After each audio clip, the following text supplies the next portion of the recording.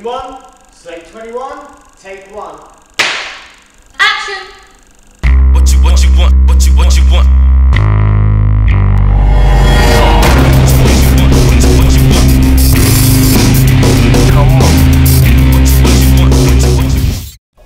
So far at Central Film School I've learned what it means to be a director, communicating effectively with your cast and crew, working post-production, pre-production, basically everything you need to know to be able to go out in the industry. I'd recommend the professional screen directing diploma because it pulls you in a number of different directions. You have to train to direct in documentary, in commercials, in drama, a few other formats, and it gives you a chance really to understand what would be asked of a director professionally. We've learned to work with the actors, to work with the crew, to do shot lists, basically everything. Good teachers have come in, and obviously their experience, they're all professionals. The good thing about what I teach, or why I enjoy it, I think that it's very rare that students in film schools get a chance to actually learn anything at all about the casting process.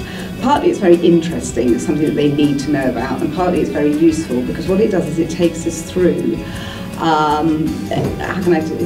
it takes us through going from understanding what the casting process is into working with actors. In an odd way, it gives people the opportunity to kind of fail or even kind of try things out, experiment a little bit, because it takes sometimes many years to find out what your style is, what your particular emphasis is, what you're particularly interested in telling as a director. Central Film School, being in the centre of London, it has been an absolute fantastic experience, especially because I'm not from England or from London, and the fact that it's right up and down Brick Lane is absolutely excellent. I mean, the environment in Brick Lane, you don't find that anywhere else, and it has loads and loads of bars.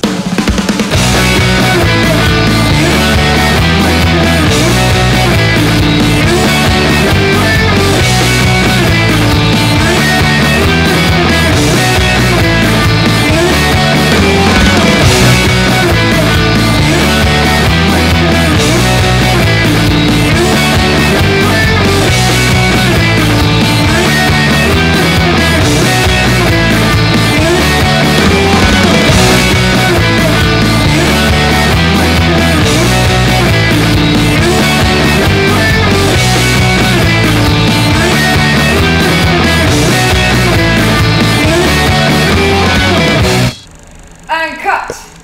How's that for camera? It's good for camera. Okay, sound? Sounds good. Okay, let's move on.